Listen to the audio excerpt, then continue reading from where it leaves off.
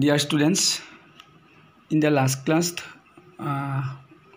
we completed 7.1 from factorization chapter, and the remaining part of the factorization chapter we will learn after our essay 1 exam.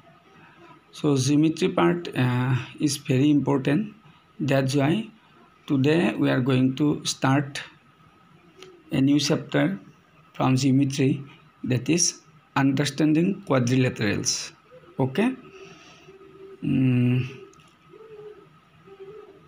Understanding quadrilaterals. So I think all of you know what is quadrilateral. Okay. Quadrilateral means all of you know, you studied in class 5 also, class 6 also, class 7 also. Again, I am going to say that quadrilateral means four-sided polygon. Okay.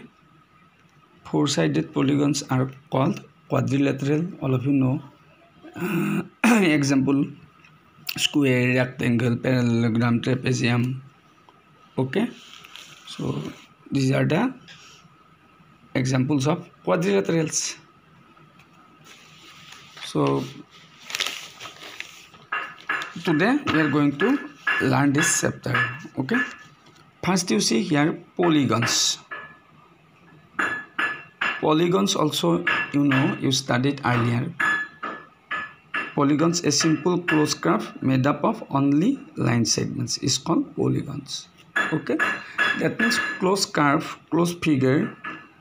Okay, closed figure bounded by line segments are called polygon. All of you know, we discussed earlier actually. Classification of polygons, you know. Three-sided polygon is called triangle, four-sided quadrilateral, five-sided pentagon, six-sided hexagon, like that, heptagon, octagon, nonagon. Okay, 10-sided polygons are called decagon. Suppose 11-sided polygon, so are called 11gon. Okay, 100-sided polygon are called 100gon, like this. Okay. So next, diagonals of a polygon. A diagonal is a line segment connecting two non-conjugative vertices. Okay, diagonals, you know, if you connect two non-conjugative vertex in a polygon, then you will get diagonal. Okay. So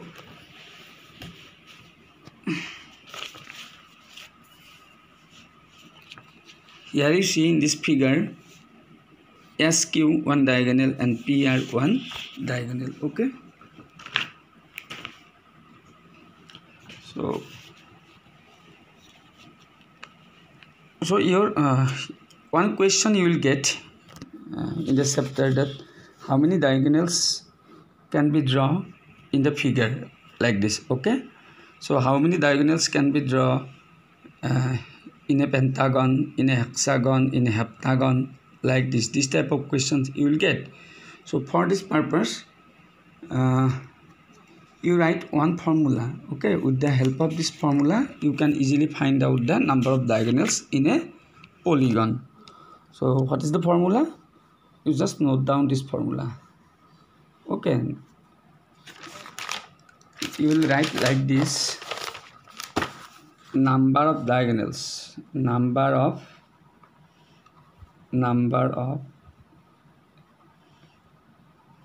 diagonals equal n into n minus 3 by 2. This is the formula.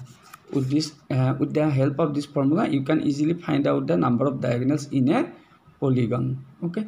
Here n means number of sides. Okay.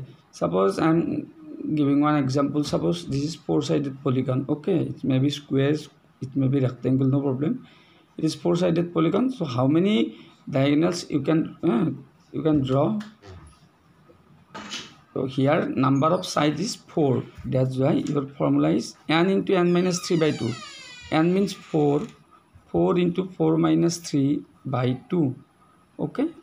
You will get 2. Okay. Your answer is 2. You can draw 2 diagonals. Okay. like this. Clear?